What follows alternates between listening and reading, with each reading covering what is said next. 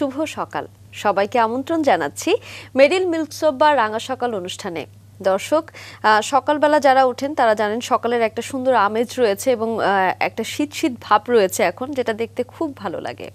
দর্শক, সেই সাথে আমাদের অনুষ্ঠানে যারা নিয়মিত সঙ্গী হন তারা জানেন যে আমরা সকালবেলা আড্ডা দিই, সফল মানুষদের সাথে আড্ডা দিই। আজও তেমন আয়োজন রয়েছে, আশা করছি আমাদের সঙ্গেই থাকবেন। সঙ্গে থাকছি আমরা দুজন, আমি জিয়ন, কিবরিয়াও থাকছি। শুভ সকাল আপনাদের সবাইকে, দিনটা চমৎকার কাটুক সেই শুভকামনা। আমাদের দিন শুরুর অনুষ্ঠান, যারা আমাদের সঙ্গে আছেন সারাদিনই থাকবেন সেই প্রত্যাশা থাকছে এবং দিনটাকে ভালো করে দেবার জন্য কিছু মানুষের গল্প কখনো কখনো আমাদেরকে অনেক বড় সহায়তা করে, কারণ আমরা বিশ্বাস করি প্রতিটি সফল মানুষের জীবনেই কিছু না কিছু উত্থান থাকে, কিছু পতন থাকে এবং তারপর তারা একটা জায়গায় নিজেকে প্রতিস্থাপন করেন এবং প্রত্যেকটা মানুষের জীবনেই এই বিষয়গুলো ওতপ্রোতভাবে জড়িত।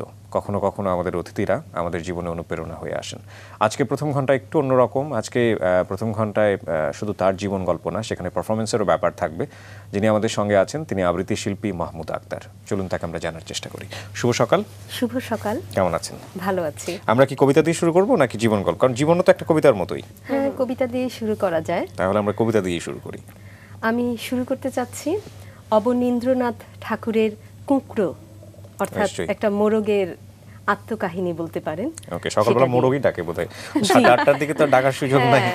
ঠিক আছে, হ্যাঁ, মোরগই আমাদের তার বাক দিয়ে বুঝিয়ে দেয় যে সকাল হলো, ভোর হলো। ঠিক এখনকার ঠিক মানে শহরের ছেলেমেয়েরা হয়তো এই ফিলটা পাবে না, কিন্তু গ্রামে যারা বড় হয়েছে তারা কিন্তু এই জিনিসটা না। আমি কিন্তু শহরে জন্মেছি এবং শহরেই বড় হয়েছি পুরোটাই। আমি এখনো পর্যন্ত যদি একদম শেষ রাতে কখনো উঠি, তখন মোরগের বাক কোনো না কোনো বাসা থেকে শুনতে পাই। বাহ, ওকে, ঠিক আছে, আমরা বাড়ির গল্পটা পরে আসি, একটা কবিতা দিয়ে শুরু করি। জি। সোনালিয়া, প্রায় সবই তো শুনলে, আরও যদি জানতে চাও তো বলি। আমাকে সুর খুঁজে খুঁজে তো গান গাইতে হয় না, সুর আপনি ওঠে আমার মধ্যে। মাটি থেকে লতায় পাতায় রস যেমন করে উঠে আসে, গানও তেমনি করে আমার মধ্যে ছুটে আসে আপনি। জন্মভূমির বুকের রস। পূব আকাশের তীরে সকালটি ফুটি ফুটি করছে, ঠিক সেই সময় আমার মধ্যে উথলে উঠতে থাকে সুর আর গান। বুক আমার কাঁপতে থাকে তারই ধাক্কায়। আর আমি বুঝি, আমি না হলে সরস মাটির এই সুন্দর পৃথিবীর বুকের কথা যে খুলে বলাই হবে না। সকালের সেই শুভ লগ্নটিতে মাটি আর আমি যেন এক হয়ে যাই। মাটির দিকে আমি আপনাকে নিয়ে যাই, আর পৃথিবী আমাকে একটি সুন্দর শাঁখের মতো নিজের নিঃশ্বাসে পরিপূর্ণ করে বাজাতে থাকে। আমার মনে হয় তখন আমি যেন আর পাখি নই, আমি যেন একটি আশ্চর্য বাঁশি, যার মধ্য দিয়ে পৃথিবীর কান্না আকাশের বুকে গিয়ে বাজছে। অন্ধকারের মধ্য থেকে ভোর রাতের হিম মাটি এই যে কাঁদন জানাচ্ছে আকাশের কাছে, তার অর্থ কি সোনালিয়া? সে আলো ভিক্ষে করছে, একটুখানি সোনার আলো মাখা দিন তারই প্রার্থনা। ভোরবেলা সবাই কাঁদছে দেখবে আলো চেয়ে। গোলাপের কুঁড়ি সে অন্ধকারে কাঁদছে আর বলছে, আলো দিয়ে ফোটাও। ওই যে ক্ষেতের মাঝে একটা কাস্তে চাষারা ভুলে এসেছে, সে ভিজে মাটিতে পড়ে মরচে ধরে মরবার ভয়ে চাচ্ছে আলো। একটু আলো এসে যেন রাম ধনুকের রঙে চারিদিকের ধানের শীষ রাঙিয়ে দিয়ে যায়। নদী কেঁদে বলছে, আলো আসুক, আমার বুকের তলা পর্যন্ত গিয়ে আলো পড়ুক। সব জিনিস চাচ্ছে যেন আপন আলোয় তাদের রং ফিরে পায়, আপনার হারানো ছায়া ফিরে পায়। তারা সারা রাত বলছে, আলো কেন পাচ্ছি নে, আলো কি দোষে হারালেম, আলো কেন পাচ্ছি নে, আলো কি দোষে হারালেম। আর আমি কুঁকড়ো, তাদের সে কান্না শুনে কেঁদে মরি। আমি শুনতে পাই ধান ক্ষেত সব কাঁদছে শরতের আলোয় সোনার ফসলে ভরে উঠবার জন্যে। রাঙামাটির পথ সব কাঁদছে, যারা চলাচল করবে তাদের ছায়ার পরশ বুকের ওপর বুলিয়ে নিতে আলোয়। শীতে গাছের ওপরের ফল আর গাছের তলার গোল গোল নুড়িগুলি পর্যন্ত আলো তাপ চেয়ে কাঁদছে শুনি। বনে বনে সূর্যের আলোয় কে না চাচ্ছে জেগে উঠতে, বেঁচে উঠতে, কে না আলোর জন্যে কাঁদছে সারা রাত। এই জগৎ শুদ্ধ আলোর কান্না, সবার প্রার্থনা এক হয়ে যখন আমার কাছে আসে, তখন আমি আর ছোট্ট পাখিটি থাকি নে। বুক আমার বেড়ে যায় যেখানে প্রকাণ্ড আলোর বাজনা বাজছে শুনি। আমার দুই পাঁজর কাঁপিয়ে তারপর আমার গান ফোটে, আলোর ফুল। আর তাই শুনে ভোরের আকাশ গোলাপি করিতে ভরে উঠতে থাকে। কাক সন্ধ্যার কা কা শব্দ দিয়ে রাত্রি আমার গানের সুর চেপে দিতে চায়, কিন্তু আমি গান গেয়ে চলি। আকাশে কাকডিমে রং লাগে, তবু আমি গেয়ে চলি আলোর ফুল।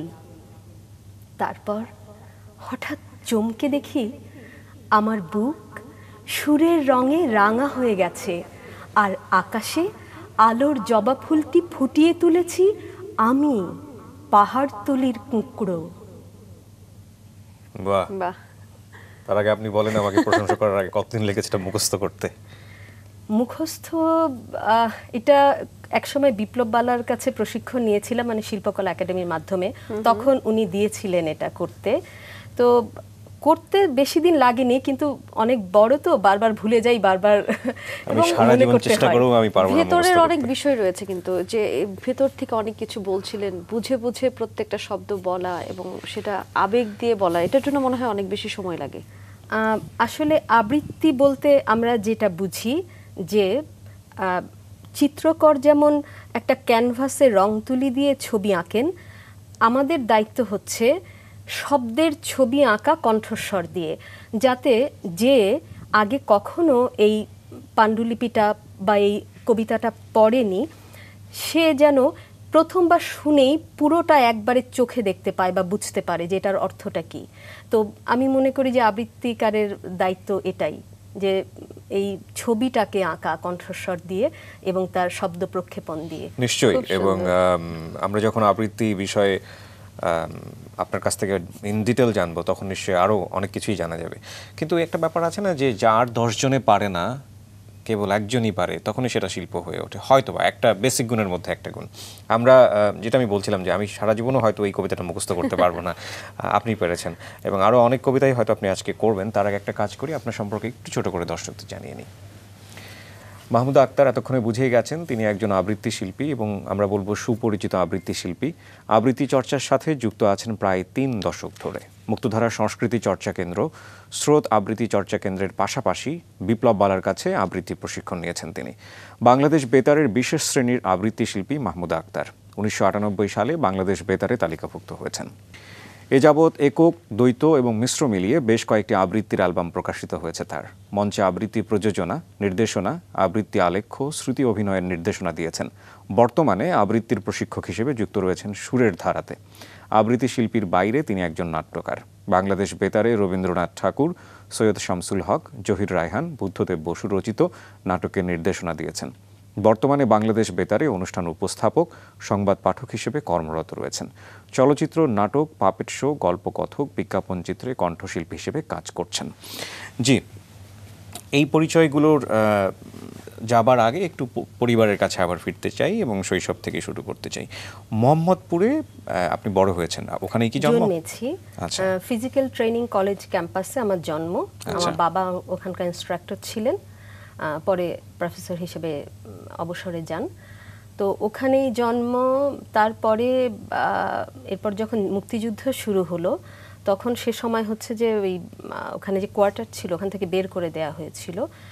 মানে ওই সময় তো আমি একেবারেই শিশু, আমি এটা শুনেছি। পরে আমরা জাফরাবাদ রায়ের বাজার, যেখানে আমি এখনো থাকি, সেখানে আমাদের এক নানার বাসায় এসে উঠলাম। তারপর সেই নানাই ঠিক একবারই পরে পাশের আরেকটা বাড়ি বিক্রি করবে, তো বাবাকে বলে যে তুমি এটা কেনো। ওটা কি মোহাম্মদপুরে? না, এটা হচ্ছে জাফরাবাদ, রায়ের বাজার জাফরাবাদ। আচ্ছা আচ্ছা। এখন যেখানে আজিজ কোঅপারেটিভ কলোনি আছে, ওটা মোটামুটি পরিচিত, এই জন্য বললাম। ওকে। তো তো বাড়িটা আপনার বাবা কিনেছিলেন?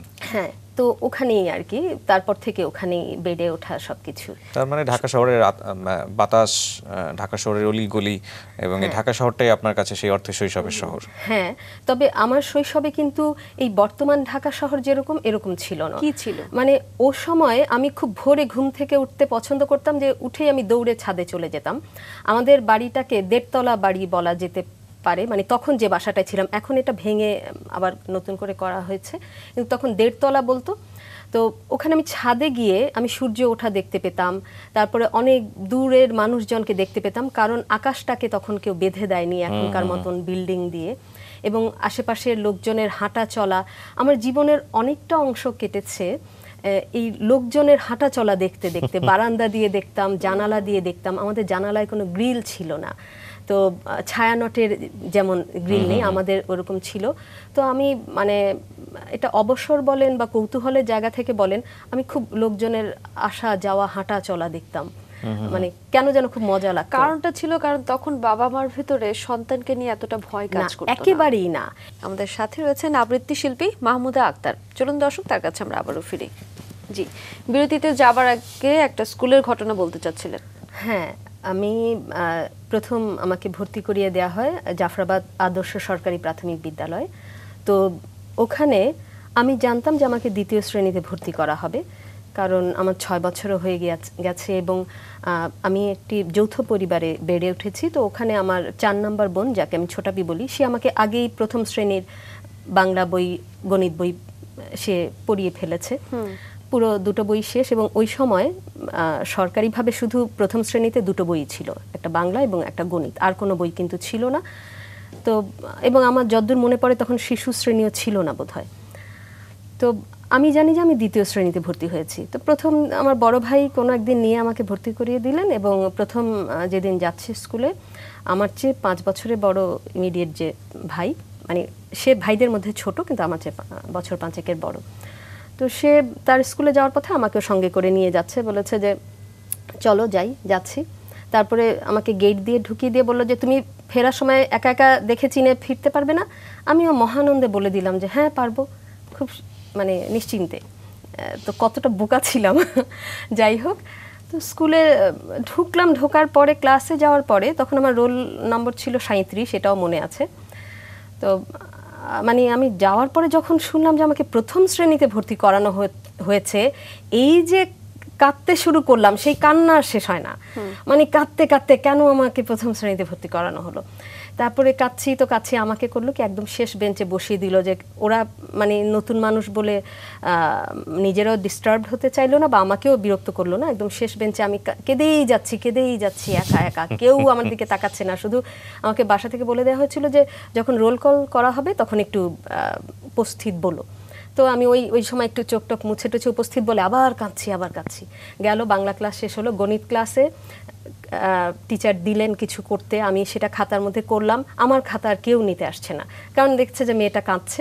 তো আমার খাতার কেউ নিতে আসেনি, আমি আমার মতন চুপ করে বসে রইলাম। এরপর ঘন্টা বাজলো, ওমা সে কি ভিড়, সে কি ছাত্রছাত্রী, মানে আমাকে ঠেলে গেট দিয়ে বের করে দিল বলা চলে। কেউ খেয়াল করছে না। তো রাস্তায় বেরিয়ে যেটা হলো, আমি ডান বাম বিষয়টা খেয়াল করিনি তখনও। আমি যখন এসে হাতের ডান দিকে গেটে ঢুকে গিয়েছে, এখন যে বেরিয়ে বাম দিকে যাব এই বুদ্ধিটা তখন আমার ছিল না। আমি খালি ভাবছি কি যে আসার সময় দেখেছি কোনো একটি খোলা ডেকোরেটরের দোকানে একজন টেবিলের মধ্যে টেবিল থাপড়ে থাপড়ে খুব সুন্দর গান গাইছে, ওই লোকটাকে গিয়ে পেলেই বোধহয় আমি আমার বাসা পেয়ে যাব, যা হয় আর কি। তারপরে আমি বেরিয়ে ডান দিকে হাঁটতে শুরু করেছি। তো হাঁটছি, কোনো খবর নেই, কিচ্ছু চিনি না, ওই লোককেও দেখা যাচ্ছে না। আমার এটুকু তখন বুদ্ধিতে কুলোয়নি যে একজন লোক এতক্ষণ ধরে কেন গান গাইবে। হ্যাঁ, তো যাই হোক, হাঁটতে আমি সেই মিতালি রোড ছাড়িয়ে একটা টিম্বার হাউস ছিল, ওখান পর্যন্ত চলে গিয়েছি। তো আমার বুঝতে পারছিলাম যে না, আমার বাসা থেকে স্কুল এত দূর না, তার অন্তত 3 ভাগের 1 ভাগ হবে। এত দূর চলে এসেছি, সেই রায়ের বাজার, মিতালি রোড, টালি অফিস ওগুলো ছাড়িয়ে। তো একটা টিম্বার হাউসের ওখানে মানে অনেকগুলো গাছ কেটে কেটে ফেলে রাখা হয়েছে, আমি ওখানে বসে আছি। বাসার ঠিকানা মনে ছিল? কিচ্ছু না। আমার বাসা থেকে স্কুলটা খুব কাছে, এমনকি স্কুলের ঘন্টার ধ্বনিও শোনা যায়। যে কারণে মানে কেউ কিছু ভাবেও নাই। আর বললাম যে যৌথ পরিবার, মানে আমি আর আমার বড় ভাই বিয়ে করে তাদের সন্তানাদি, ওরাই আমার চেয়ে হয়তো 2.5 বছর 3 বছরের ছোট, এরকম আর কি। মানে আচ্ছা বুঝতে পেরেছি। আর কি আমি সবচেয়ে ছোট মেয়ে তো বাসার। সেই কয় ভাই বোন ছিলেন আপনারা? 11 ভাই বোন ছিলাম তখন, তো আমি 11তম। আমরা বলি ফুটবল টিম। আরেকটা হলে ভালো হতো, ডজন হয়ে যেত। না ঠিক আছে, কিন্তু ফুটবল টিম বলতাম আর কি আমরা তখন। তো যেটা হচ্ছে যে তারপর ওখানে বেশ কিছুক্ষণ বসে থাকার পর একবার কাঁদি, আবার চোখ মুছে তাকাই, কি করব কিছুই বুঝে উঠতে পারছি না। তখন ল্যান্ডফোনও ছিল না, কিচ্ছুই না। তো বেশ অনেকক্ষণ পার হয়ে গেছে, কিন্তু তো বেশ অনেকটা সময় পেরিয়ে যাওয়ার পরে ওই যে বললাম যে নানু বাসা প্রথমে বলেছিলাম, তো ওই মামা আর কি একজন, তার নাম পিয়াল, তো উনি তখন ওখান দিয়ে রিক্সা করে তার এক বন্ধুর সঙ্গে গল্প করতে করতে যাচ্ছিলেন। আমি পিয়াল মামাকে দেখে উঠে তার পিছনে পিছনে দৌড়, কাঁদতে কাঁদতে ছুটতে ছুটতে পিয়াল মামা পিয়াল মামা পিয়াল। তারপর যে নাকি উনি বলে এই দাঁড়া দাঁড়ো, রিক্সাটা থামালেন। আমি না হারিয়ে গেছি করে আবার ভ্যাঁ করে কেঁদে দিয়েছি। এবং তারপরে পিয়াল মামার কি করবেন, উনি তখন বন্ধুকে বললেন যে তুমি চলে যাও, আমি দেখে ওকে পৌঁছিয়ে দিচ্ছি। এরপর পিয়াল মামা আরেকটা রিক্সা ঠিক করলেন, মানে আমি কতটা দূর চলে এসেছিলাম, আরেকটা রিক্সা ঠিক করে তারপর রিক্সায় করে আমাকে বাসায় পৌঁছে দিয়ে গেলেন। সে সময় মা বোধহয় গোসল করছিলেন আর আমার একটা বোন রান্নাঘরে রান্না করছিলেন। তো মামা এসে বললেন যে কি ব্যাপার, হ্যাঁ ওকে স্কুল থেকে কেউ আনতে যায়নি কেন, হ্যাঁ একটু খেয়াল করবেন না, এরকম করে আর কি যা বলে গার্জিয়ানরা। আমি না মানে আমার কাছে সবচেয়ে মানে ইন্টারেস্টিং লাগে এই পার্টটা, যে এই যে আমার ধরুন ফিরে আসার কথা বেলা 10টার মধ্যে, আর তখন হচ্ছে জোহরের আজান দিয়ে দিয়েছে, কেউ কোনো খবরও নেয়নি, কারো কোনো খবর নেই, কারো কোনো বিকার নেই, কারো কোনো মানে কৌতূহল বা উদ্বিগ্ন, আমি কারো চেহারায় কিছু ছাপ দেখিনি। আমার এখনো চোখে ভাসে যে যে যার মতন সংসারে, মানে ওদের হচ্ছে ব্যাপারটা এরকম যে উৎকণ্ঠার কিছু ছিল না এবং খুব ইন্টারেস্টিং কিছু ছিল না। মানে আমার এই জায়গাটা সবচেয়ে মজার লাগে যে না মা বের হয়ে একবারও জিজ্ঞাসা করলো, না বোন না বাবা না আর ভাই বোনরা কারো কোনো ইয়ে ছিল না, এবং সময়টা এরকম ছিল। এন্ড ভেরি ইন্টারেস্টিংলি আমাদের লাইফটা এখন এরকম হয়ে গেছে, ওই জায়গা থেকে আমরা টার্ন করে আমাদের এক ফ্ল্যাটে, সামনের ফ্ল্যাটে কে থাকে আমরা তাকে চিনি না, আমরা তাকে জানি না। উৎকণ্ঠার জীবন। আমি দেখেছি, আমি গ্রামে বড় হয়েছে এক সময়, যে মানুষ দরজা দিলে ওটাকে মাইন্ড করা হতো, যে ও দরজা বন্ধ করে ঘুমায় ওর বাসার মধ্যে। মানুষের দরজায় কখনো খিল থাকতো না, এটাকে খিল বলে আমি জানি না, সিটকিনি বলে অনেক সময়। তো এই ছিল কালচার, কিন্তু সেটা অনেক পরিবর্তন হয়ে গেছে। যাই হোক, আমরা কবিতা দিয়ে সময় কাটাবো। আমাদের বাসায় একটা হাঁস, মানে আমরা হাঁস মুরগিও পালতাম, বিড়াল ছিল। আমার মনে আছে একটা হাঁস নিজে নিজে সকালবেলা উঠে বাসা থেকে বেরিয়ে যে পাশে, খুব কাছে না মোটামুটি কাছে একটা পুকুর ছিল, সেই পুকুরে যে সারাদিন কাটিয়ে আবার সন্ধ্যার সময় বাসায় ফেরত। হাঁসেরও নিরাপত্তা ছিল, খুব ভালো বলা চলে। হাঁসের নিরাপত্তা আছে, মানুষের নিরাপত্তা নেই। আমরা আরেকটা কবিতা শুনে ফেলি ছোট করে। হ্যাঁ, আমি এবার মুক্তধারায় যখন ছিলাম, আমার কাছে মনে হয় এটা মুক্তধারার বেস্ট প্রোডাকশন। এটা আবু হাসান শাহরিয়ারের বালিকা আশ্রম পুরো কাব্যগ্রন্থটাই এটা প্রযোজনা করা হয়েছিল। সেখান থেকে আমি দুটো অংশ, দুটো স্বর্গ মিলিয়ে একত্রে চেষ্টা করছি বলতে। নিশ্চয়ই। স্বার্থপর টেলিফোন টানা গদ্যে বেজেই চলেছে, বাজছে বাজুক। কিছু ইমেলও এসেছে, মনিটরে বসে থাক তারা, পড়ে থাক ভোরের দৈনিক। যুদ্ধ, খুন, রাহাজানি, অ্যাসিড নিক্ষেপ ছাড়া কি আছে সেখানে? আমার এখনই চাই শীতের হাওর আর পাখির সংবাদ। বাজপেয়ী জাহান্নামে যাক, বাঁকুড়ার যুগিপাড়া থেকে ডেকে আনো জয়ন্ত জ্যাঠাকে, তাকে নিয়ে আজই যাব শুশুনিয়া পাহাড়ের দেশে। কার্তিক পালের পুতুল পট্টিকে আমি পেতে চাই পত্রিকার প্রথম পাতায়। আজকে লিড হোক জয়নুলের গুণ টানা মানুষের মুখ। মাঠের বিলুপ্তি নিয়ে উদ্বাস্তু ঘাসেরা কাল সভা করেছিল। বাঁধের বিরুদ্ধে ছিল নদীদের প্রেস কনফারেন্স। বিক্ষুব্ধ জঙ্গল কাল চিড়িয়াখানার সব রাজবন্দীদের মুক্তি চেয়েছিল। দুপুরের পান্থপথে প্রকাশ্যে নিহত শাল সেগুন স্মরণে ছিল কোকিলের ধর্মঘট, তাই শেয়ার বাজারে আজ বসন্তের লেনদেন নেই। ভোরের দৈনিক খুলে এসব খবরই আমি পেতে চাই আগে। ইউরো ডলার নয়, আমার খবর মুছে যাওয়া অরন্ধন পূজা। বিশ্বব্যাংক, জাতিসংঘ, মার্কিন বাণিজ্য নীতি নয়, আমার খবর তেভাগার মাঠ। নির্বাচন, প্রতিশ্রুতি, ভোটের ঘুঘুরা নয়, আমার খবর নতুন কবিতা। বাজেট বক্তৃতা, সভা সেমিনার নয়, আমার খবর বালিকা আশ্রম। আজ সব দৈনিকের মাস্ট হেড বদলে দেব আমি, একটাই নামে রোজ ছাপা হবে পৃথিবীর তাবৎ দৈনিক, ভালোবাসা। আবারও কে কড়া নাড়ে, কে দাঁড়ায় স্বার্থপর পায়ে, বিল হাতে হকার ছেলেটা? তার মানে মাস ঘুরে গেছে, ছেলেটাকে ক্যালেন্ডারও বলা যেতে পারে। এভাবে জ্যোৎস্নাও যদি বিল হাতে দরজায় দাঁড়ায়, রৌদ্র বিল আসে যদি বিদ্যুতের বিলের বদলে, গাছ যদি ছায়া বিল, নদী যদি ঢেউ বিল, পাখি যদি সুরের মজুরি চেয়ে বসে, অনেক বকেয়া বিল পড়ে আছে মতিহার সবুজের মাঠে। শ্রমের মজুরি ছাড়া খোলা চুলে বয়ে গেছে অনেক বাতাস, এখনো পদ্মার বাঁধে নাজাতের খালি বাড়ি ছুঁয়ে অনেক দুপুর একা লালনের মঠে চলে যায়।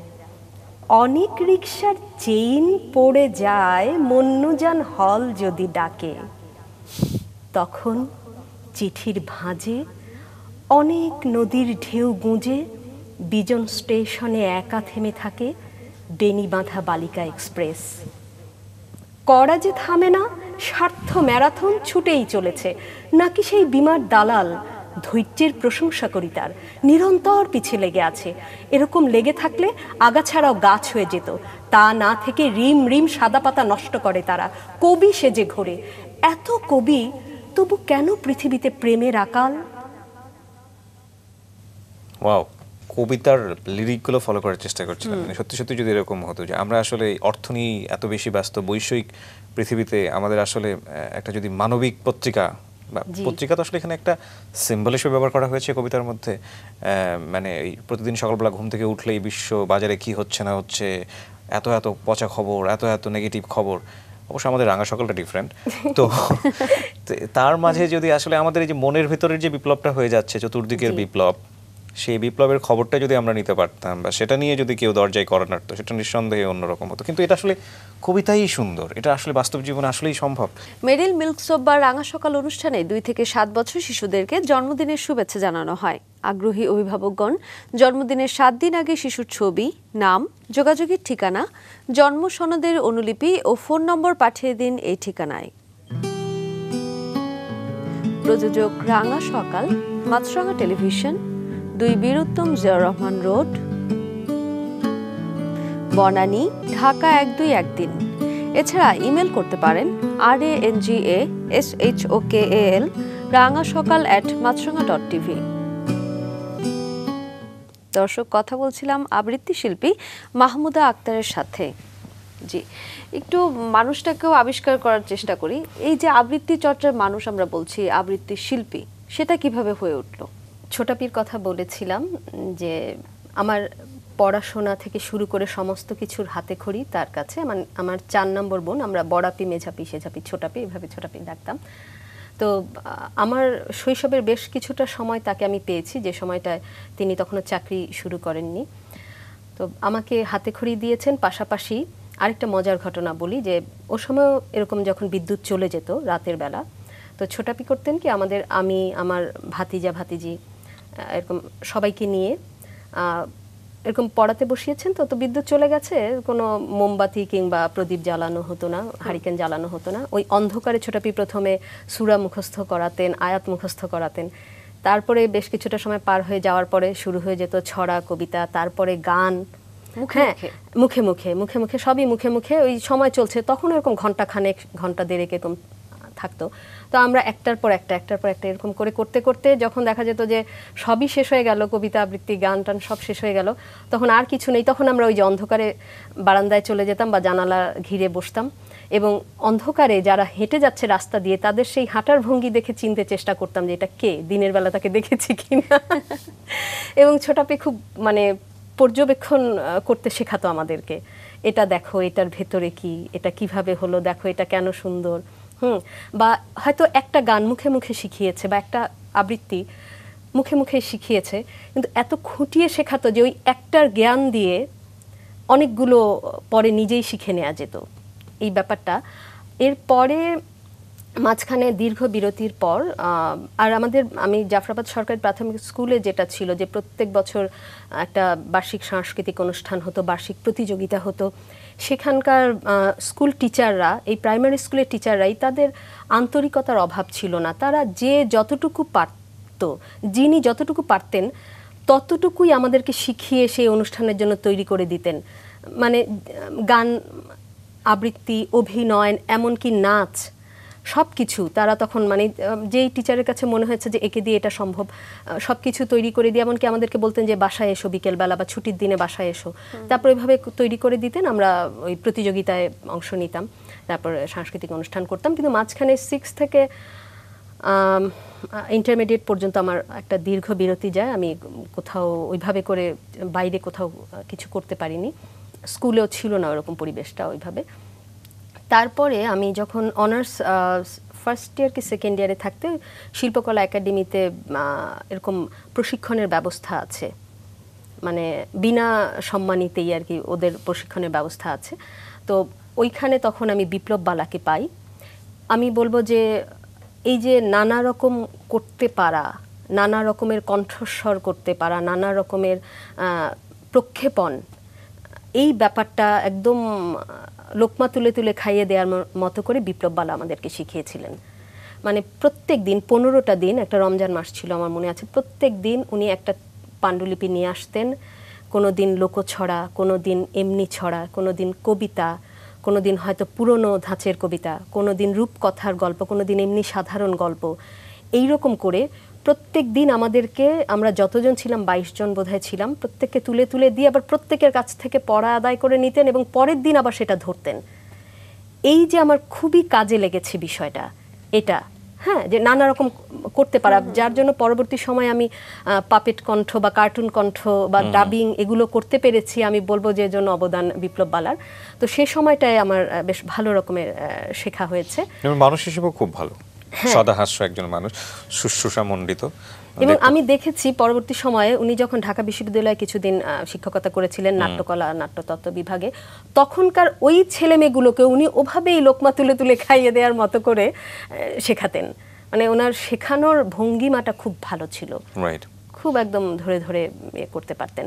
তো সেই জায়গা থেকে একটা পর্যায়ে গিয়ে সবার জীবনে এরকম হয় যে হয়তো কিছু পারিবারিক বাধা, সামাজিক বাধা কিংবা অজানা কোনো বাধা থাকে যে কারণে হয়তো বিকাশটা ওইভাবে হয় না। তো একটা পর্যায়ে গিয়ে আমি আবিষ্কার করলাম, আমি প্রসঙ্গক্রমে বলে রাখি যে শৈশব থেকে মোটামুটি 25-30 বছর বয়স পর্যন্ত আমার অনেক কিছুই করা হয়েছিল। বিশেষ করে অভিনয়টা আমি মঞ্চেও করেছি, মঞ্চেও নাটকের দলের সাথে যুক্ত থেকে দৃষ্টিপাত নাট্য সম্প্রদায় ছিলাম। আশিস খন্দকারের পরিবেশ থিয়েটারে কাজ করেছিলাম। যখন আমি বিএড করি তখন আব্দুল আল মামুনের চারদিকে যুদ্ধ এটা করেছিলাম। শিল্পকলা একাডেমির প্রযোজনা করেছিলাম মধুমালা। এরকম বেশ কিছু মঞ্চ নাটক, পথনাটক করা হয়েছে। তারপরে সব বা আমার শিল্পের সবগুলো শাখাতেই আগ্রহ আছে, ঝোঁক আছে। কিন্তু একটা বয়সে গিয়ে আমি আবিষ্কার করলাম যে আমি যদি আবৃত্তিকার হই তাহলে শুধু আমি গিয়ে দাঁড়িয়ে গেলেই হয়, দ্বিতীয় আর কিছু লাগে না। যেটা একটা মধ্যবিত্ত পরিবারের জন্য কিংবা যারা খুব মানে সব কিছুতে মানে এটা করা যাবে না, এটা করলে এই হয়, এটা করলে সেই হয়, অথবা হয়তো আপনি একটা কিছু করতে চাচ্ছেন কিন্তু আপনি সাপোর্টটা পাচ্ছেন না, যে কোনো ধরনের সাপোর্টের কথা আমি বোঝাচ্ছি, তখন আমার কাছে মনে হলো যে আমি যদি আবৃত্তি করি আমার তো একটা হারমোনিয়ামের দরকার হয় না, পাশে একটা গিটারিস্ট লাগে না, তবলা লাগছে না, আমি একাই যথেষ্ট। হ্যাঁ, তখন আমি আস্তে আস্তে অন্য সব জায়গা থেকে নিজেকে গুটিয়ে নিয়ে এদিকে ফোকাস করলাম, হ্যাঁ, আবৃত্তিটাকেই ধরে রাখলাম আর কি। তাহলে এই জায়গাটা যদি বাদ দেই, মানে যদি সেরকম সাপোর্ট থাকতো, যা চাচ্ছেন তাই পাচ্ছেন, তাহলে কি করতেন? মানে আমি হয়তো অভিনয়ে আরেকটু যেতাম, কিন্তু অভিনয় যেটা বললাম যে আবার আমার মধ্যে একটা দ্বৈত সত্তা আছে বা বিপরীত সত্তা আছে, সেটা হচ্ছে যে আমি কেন যেন মানে ভেতর থেকে এটা তো আর ইচ্ছা করে না, আমার কেন যেন খুব বেশি পোশাক আশাক, সাজগোজ, গয়নাগাটি এগুলো পছন্দ না।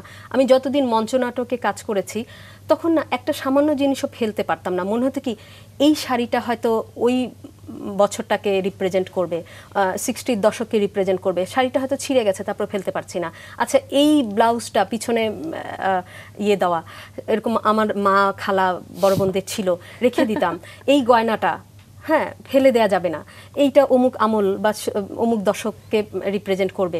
এইরকম করতে করতে একটা পর্যায়ে মনে হলো যে মানে যেহেতু আমি ভেতর থেকে আমার এগুলোর প্রতি কোনো আগ্রহ নেই, আমার মনে হলো যে আমি কি কেবল এই বাক্স প্যাটরা আলমারি সুটকেস খালি এগুলো দিয়েই ভরবো, দরকার নেই। তার চেয়ে বরং আমি এই জায়গাটা থেকে নিজেকে সরিয়ে নিই, তাহলে আমি আমার মতো ছিমছাম নির্দিষ্ট মানে কিছু নিয়ে থাকতে পারবো। আমার এত রাইট, একটা যেটা হচ্ছে ভেতরের মানুষটাকে চেনাটা খুব প্রয়োজন। আমরা আমাদের বৈষয়িক পৃথিবীতে একটা জিনিস সবসময় দেখি যে সবকিছু কিন্তু সিস্টেমেটিক্যালি সেট করে দেওয়া আছে, আপনি একটা স্টেপ কমপ্লিট করলে আরেকটা স্টেপ অটোমেটিক্যালি চলে আসে, কিন্তু যে ভেতরের মানুষটা কি চায় এই সন্ধানটা কিন্তু আমরা অনেকেই আমাদের জীবন দশায় করি না।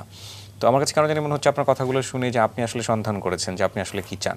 সো কবিতা একেবারে ব্যক্তিগত জায়গা থেকে যদি জানতে চাই, কবিতা আপনাকে কি দিয়েছে?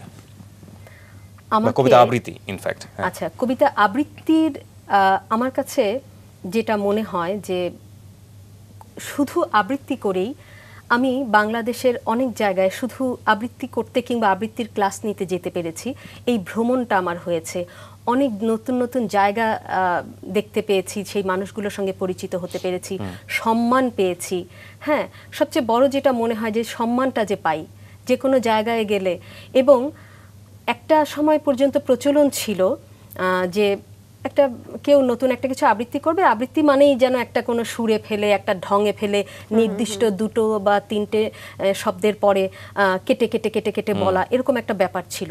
সেটা তো আমি যত জায়গায় আর কি করিয়েছি, আমি লক্ষ্য করেছি যে হয়তো প্রথম যখন শিশুটি আমার কাছে আসে বা শিশুরা আমার কাছে আসে, যেমন সিলেট থেকে একটা মেয়ে, সিলেটের শ্রীমঙ্গল থেকে একটা মেয়ে আমার কাছে ফোনে আবৃত্তি শেখে, ওর নাম হচ্ছে বিধি।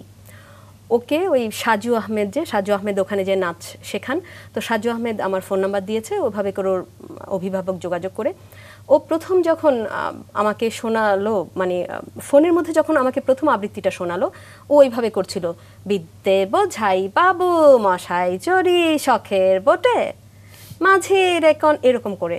তো আমি একটা পর্যায়ে ওকে বোঝানোর পরে আমি করে শোনালাম, ওইটা করে শোনানোর পর বললাম যে আমি আবার করছি, তুমি এটা রেকর্ড করে নাও।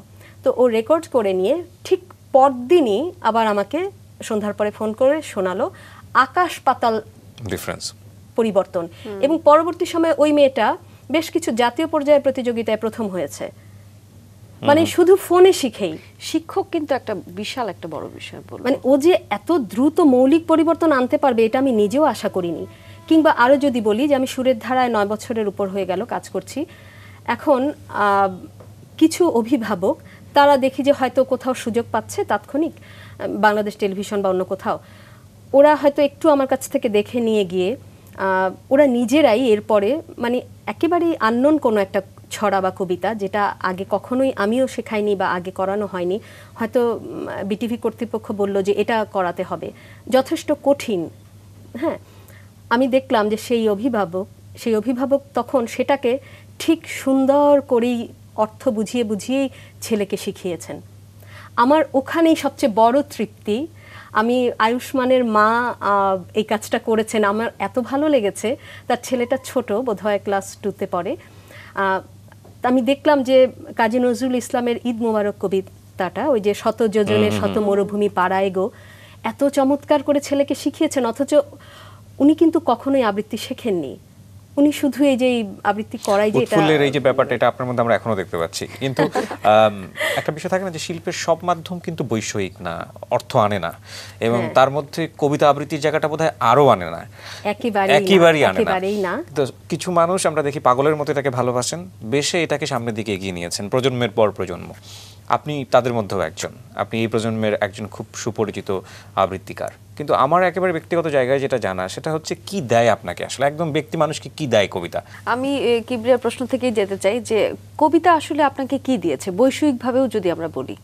অনেক বছর ধরে, মানে আমি শেষ চাকরি করেছি 2011-তে, আমি নালন্দা বিদ্যালয় ছেড়ে দিই 6 বছর থাকার পরে। এর আগে অনেকগুলো স্কুলে ছিলাম, পর্যায়ক্রমে ঢাকার বাইরেও ছিলাম, কিন্ডারগার্টেন থেকে হাই স্কুল সব ধরনের স্কুলে কাজ করেছি।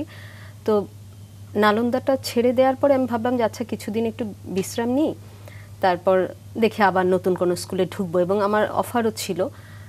কিন্তু একটা পর্যায়ে মানে 1-1.5 মাস পার করার পরে দেখলাম যে আমার তো কোনো সমস্যা হচ্ছে না। আমি খুব অল্পে সন্তুষ্ট একজন মানুষ, এবং আমি লক্ষ্য করলাম যে আমি নালন্দায় যে বেতন পেতাম, আমি কোনো চাকরি না করেই আমার এই কণ্ঠস্বরের কাজ এবং আবৃত্তি ক্লাস এগুলো দিয়ে আমি সেই সমপরিমাণ অর্থ উপার্জন করতে পারছি। তো ব্যাস, আমি আর কোনো চাকরিতে ঢুকলাম না, এখনো পর্যন্ত তাই আছি। আর বেতার আমার খুব পছন্দের একটা জায়গা, বাংলাদেশ বেতার আগারগা, যেটাকে আমি বলি যে আমার দ্বিতীয় বাপের বাড়ি, কারণ আসলেই খুব সুন্দর একটা জায়গা। এবং বেতারে যেটা হয় যে কোনো সাজতে হয় না, পোশাকের দিকে লক্ষ্য করতে হয় না, শুধু নিজে চলে গেলেই হয়। এই কারণে আমার খুবই ঝোঁক ছিল। আর বেতারের প্রতি ঝোঁকটাও ছোটাপি তৈরি করে দিয়ে গেছে। ছোটাপি খুব বেতার শুনতেন বিয়ের আগ পর্যন্ত যতদিন ছিলেন, ওখান থেকে আমার ওটার প্রতি ঝোঁক। তো এগুলো মিলিয়ে একটা মানুষের জীবনে আর কতটুকু লাগে আসলে আমার হয়ে যায়। এবং আমি সবসময়ই, বেশ অনেক বছর ধরে সবসময় দেখা যাচ্ছে যে আমার কাছে হয়তো কেউ মানে পার্সোনালিও আবৃত্তি শিখেছে, শিশু থেকে শুরু করে বয়স্ক ভদ্রমহিলারাও, মানে বিবাহিত ভদ্রমহিলা, শুধুই গৃহিণী, এরকম মানুষও শিখেছে এবং এখনও শিখছে। বর্তমানে বাড়িধারার একজন শিখছেন, তার মেয়ে এবং মা দুজনে একসঙ্গে শিখছেন, আগেও এরকম শিখেছেন। তো এইভাবে আছে। আর সুরের ধারা আছে। এছাড়াও আমি ঢাকার বাইরে যাই, টাঙ্গাইলে যেতাম, আর গাইবান্ধায় সবচেয়ে বেশি যাওয়া হয়েছে। সেই ওই নালন্দা ছাড়ার পর থেকে গাইবান্ধায় যেতে শুরু করেছি 2012 থেকে, এখনো পর্যন্ত যাচ্ছি। ওরা খুবই হেল্পফুল, খুবই হেল্পফুল।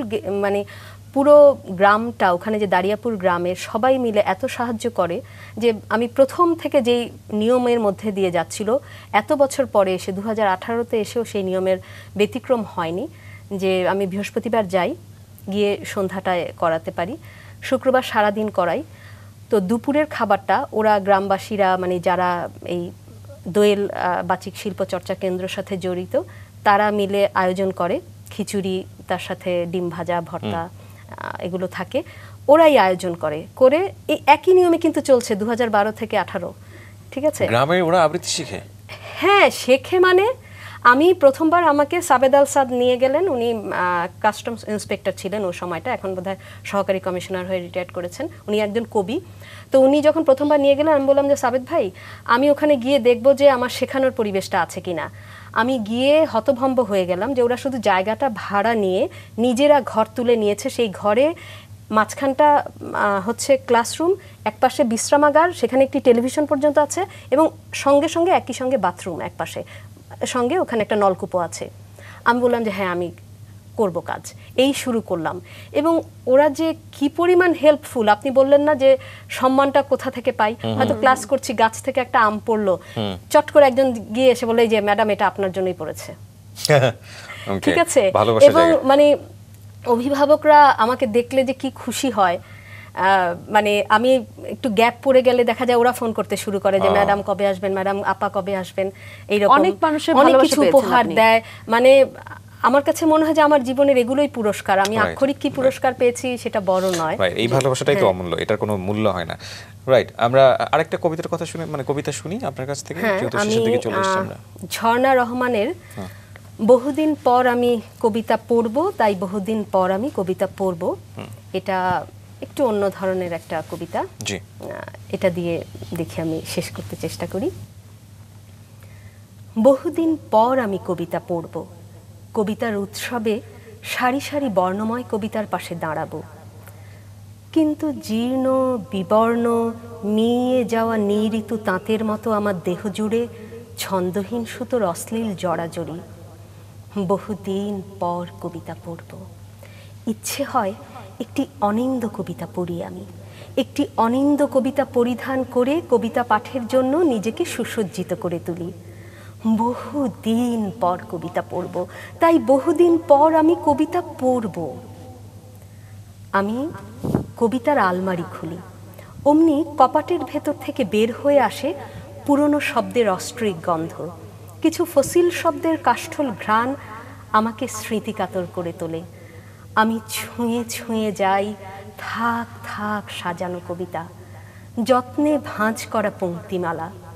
পোকায় কাটতে না পারে তাই কোনো কবিতার চোখে আছে নিমপাতা ছড়ানো, কোনো কোনো তাকের গোপন কোণে বালাইনাশক কিছু কালিজিরা মেথি, ভেষজ গন্ধের ভেতর সুরক্ষিত ঘুমপুরিতে শুয়ে থাকা একটি কবিতা মন্ত্রপুত রাজকন্যার মতো জীবন কাঠি আর মরণ কাঠির রহস্যময় ফাঁদ তৈরি করেছে।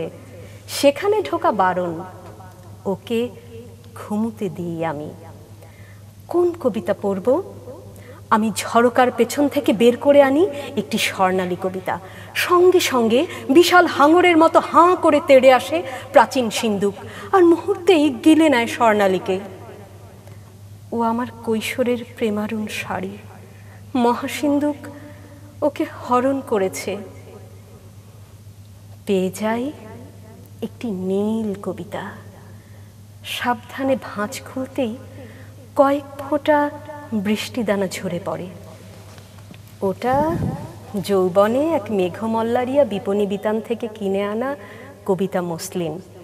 সেদিন সারাক্ষণ ঝরেছিল অজানা দুঃখের নুন মধু জল, সাথে ছিল তোলপাড় করা দমকা নিঃশ্বাস। একেবারে নিচের দিকে রাখা একটা ধূসর কবিতার পাতা টেনে আনি আমি। ওর রংটা একটু মরে গেছে, একটু কুঁচকে গেছে চিত্রকল্পের সুতো। আমি টান টান করে দিতেই কোঁকিয়ে ওঠে মেঘপাই পাখি, ডানা ঝাপটে উঠতে চায় কিন্তু মুখ থুবড়ে বসে পড়ে। ওর পালকগুলো রক্ত ভেজা, কবে যেন ভেঙে গেছে ওর দুটো পাখা। ও ছিল আমার ওড়া কবিতা, এখন খোঁড়া হয়ে গেছে। আমি ওকে পরম যত্নে রোদে মেলে দিই। সূর্যের শুশ্রূষা পেয়ে আমার পালক বোনা কবিতা ঝরঝরে হয়ে উঠবে। তখন আমি সর্বাঙ্গে বুনে নেব সাদা তুলো মেঘ ফুল। চমৎকার, খুবই চমৎকার। আমি শুধু শুনছি আর মানুষ যেটা পারে না সেদিকেই বোধহয় মানুষ অবাক হয়। আমি শুনছি আর ভাবছি আপনি কিভাবে মুখস্থ করেছেন এগুলো। আর আমি যখন আপনার অনুষ্ঠান শুনি রাতের বেলা, তখন আমি ভাবি যে আপনি কিভাবে এত চটপট চটপট একটার পর একটা প্রশ্ন তৈরি করে বলতে থাকেন। হয়ে যায়, এটা তো অনেকেই পারে, কিন্তু আপনার এই কবিতা আমি সারা জীবনেও পারতাম না। ওকে, যেহেতু আমরা শেষের দিকে চলে এসেছি, একটু জানতে চাইবো যে আরও অনেকগুলো পরিচয় আছে আপনার। একজন নাট্যশিল্পী, আপনি নাটকও লিখেছেন, নির্দেশনাও দিয়েছেন। এই বিষয়গুলো কতটুকু আপনি উপভোগ করেন? এটা অবশ্যই উপভোগ করি, তবে এটা যেটা বেশিরভাগ হয়েছে যে হয়তো বাংলাদেশ বেতারের, আমি এর জন্য বলবো যে সৈয়দা তাসলিমা আক্তার, উনি নাটকের ডেপুটি ডিরেক্টর ছিলেন। তো উনি আমাকে হয়তো বলেছেন যে আপা এই একটা ছোট গল্প আছে, একটু নাট্যরূপ দিয়ে দেন, বা আপা এটাকে একটু লিখে আনতে পারবেন। এরকম করে করে আমাকে দিয়ে অনেক কিছু লিখিয়ে নিয়েছে। হয়তো উনি লিখতে না দিলে আমার জীবনেও লেখা হতো না। অথবা হয়তো বাংলাদেশ বেতারের আরডি, তৎকালীন আরডি ছিলেন নীলুফার নাজনীন, হয়তো বলেছে আরে আপনারা না নাটক করেন, হ্যাঁ করেন একটা নাটক, হ্যাঁ নিজের লেখা হলেও সমস্যা নেই, তো লিখে ফেললাম তখন বুমেরাং। এরকম করে করে দেখা গেছে যে ওই আবার আরেকজন আছেন শাবানা হক, তিনি অনেক সময় এরকম হয়েছে যে হঠাৎ করে কোনো একটা বিষয় এসেছে, নারীর কথা লিখতে হবে, তিনি হয়তো আমাকে কিছু কাগজপত্র ডকুমেন্টস জোগাড় করে দিয়ে তার রুম ছেড়ে দিয়ে চলে গেছেন যে আপনি এখানে বসে লিখেন। তো এভাবে করে আমি বলবো, বা ইকবাল খোরশেদ আনন্দ ভুবনের সম্পাদক, উনিও এরকম অনেক সময় মানে অনেক কিছু আছে যে আমাকে বলে যে এই ছোট গল্প লিখতে হবে, গল্প দাও, কিংবা সাক্ষাৎকার নেওয়ার জন্য আমাকে কখনো অ্যাসাইন করেছেন। বিখ্যাত ব্যক্তিত্বের সাক্ষাৎকার, ঝর্ণাধারা চৌধুরী, মোহাম্মদ নুরুল হুদা, শফিকুল ইসলাম বাহার, এরকম। তো আমি বলবো যে আমার লেখালেখির ব্যাপারটা আমার নিজের যতটা না অনুপ্রেরণা, নিজের শুধু এটুকু বলি যে আমার একটা অভ্যাস শৈশব থেকেই ছিল যে আমি ডায়েরি লিখতাম। চমৎকার। এখনো লিখি, এখন নিয়মিত লেখা হয় না, তবে লিখি। কোনো ঘটনা, বিশেষ কোনো ঘটনা, আনন্দের, বেদনার বা বিস্ময়কর হলেই আমি লিখে রাখি। সবকিছু লিখে আছে? হ্যাঁ মোটামুটি, হ্যাঁ মোটামুটি আছে। একদম ছোটকালে ডায়েরিটা হারিয়ে গেছে, প্রথম ডায়েরিটা হারিয়ে গেছে, কিন্তু এর পরের মোটামুটি আছে। তো ওইটা হয়তো আমার লেখার হাতটা খুলে দিয়েছে। বা ওই যে আমার ছোটাপি যে পর্যবেক্ষণ ক্ষমতা যেটা বলেছিলাম, ছোটাপি খুব খুঁটিয়ে খুঁটিয়ে শেখাতেন সব কিছু।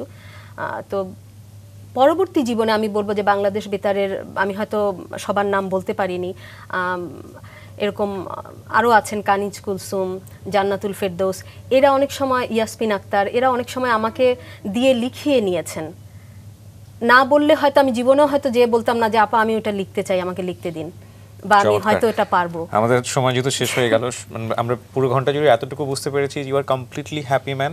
আপনি যা করছেন সেটাকে আপনি খুব মজা করে করছেন। আমার নেশা পেশা দুটোই এক, রাইট, ফলে আমি অবশ্যই সুখী একজন মানুষ। আমরা সুখী মানুষের সাথে সময় কাটালাম, এটা আমাদের অনেক বড় পাওয়া। অনেক ধন্যবাদ জানাবো আমাদেরকে কিছুটা সময় দেওয়ার জন্য। আপনাদেরকে অনেক ধন্যবাদ, মাছরাঙ্গা কর্তৃপক্ষকে অনেক ধন্যবাদ। রাঙা সকালের প্রথম ঘন্টা আমরা এখানেই শেষ করলাম দর্শক। এ পর্যায়ে ছোট্ট একটা বিরতি নিচ্ছি, আশা করছি আমাদের সাথেই থাকবেন।